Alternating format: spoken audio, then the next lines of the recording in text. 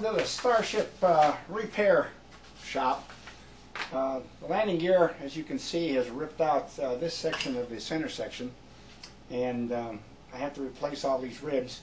Normally I would be jigging and jigging around, but Charles Loud gave me the suggestion of making and rebuilding a section completely separate over the plans, cutting out the ribs, as you can see. So I'm just making this to show Charles how well this worked out. We can just take this section out and slip it in,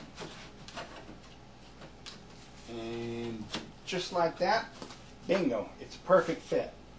And I'm only off, I think, 3/10 of 1 degree in the incidence. So once we get this glued in, then we'll be doing some sheeting and get it all lined up. We've already got the tubes installed. They've been lined up to the outer wing panel, so the tubes slide on nice and easily. So thanks, Charles. I appreciate your help.